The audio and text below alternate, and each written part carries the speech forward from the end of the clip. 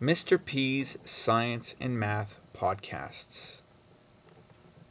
For more science and math concepts, search me out on iTunes by typing Papapodcasts. You can contact me at mrplieberman@gmail.com. Thank you for watching. So now, we have this step that we've done in step 4. And now the first 3 terms of this expression is what we know as a perfect square trinomial. So the first 3, and that's why we have to always, put it maybe in a different color here, plus that value subtracted by that value. And the plus sign has to be always has to be done first. Because in order to get this perfect square trinomial, which is a must, this term will always be a plus in what we call a perfect square trinomial, or sometimes we will refer to it as a PST. Okay, so in a PST, that value has to always be positive. So we always do the plus 9, then the minus 9. Step 6. So as we know, we have the perfect square trinomial. Once we have the perfect square trinomial, we are going to factor the perfect square trinomial by square rooting our first term of our perfect square trinomial and the last term of the perfect square trinomial. Okay? This will form your h value of the vertex, as we're going to see. So what we're going to do is we're going to square root x squared. We're going to square root 9. Okay? And what we do is, what we end up having is y is equal to 2.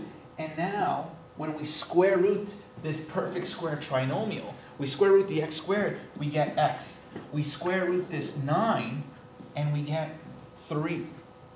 And what this perfect square trinomial is a result of a special product, a multiplying binomials, or taking a set of binomials and squaring it. But now we're trying to figure out what the sign is on the inside. So what we do is we look at within the perfect square trinomial. We have a negative and we have a positive. So a negative and a positive together will form a negative. So if we were to expand x minus 3 squared, we are going to get this perfect square trinomial. Okay? And again, this is what your next step is going to look like. So here's our perfect square trinomial, okay, that we've achieved from there. But then, let's not forget we have the minus 9. And let's not forget, of course, this plus 5, which we're going to put off to the side. Step 7.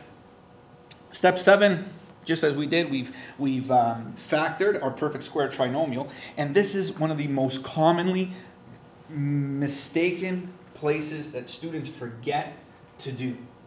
Multiply the a value from outside of the brackets with the minus value from the completed square. And that is this. The 2, before we can continue with the rest of this equation, this negative 9 must be multiplied here by the 2. And this is what we're going to get. Okay? As we said, a common step that most forget to do. Okay? And we get the following. Y is equal to 2x minus 3 squared minus 8 plus 5. And the plus 5, as we said, we're going to worry about that at the very end. Step 8, simplify the last terms.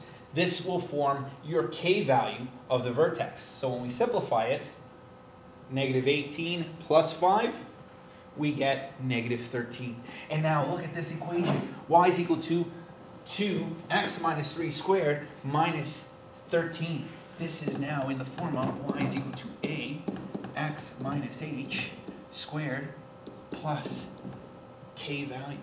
So in other words, what is our vertex? This is what we call the vertex form. So our vertex from this equation that we've just completed the square is 3 and negative 13. Remember, whatever this value is, we take the reverse. That's our h value. And then, of course, this is our k value.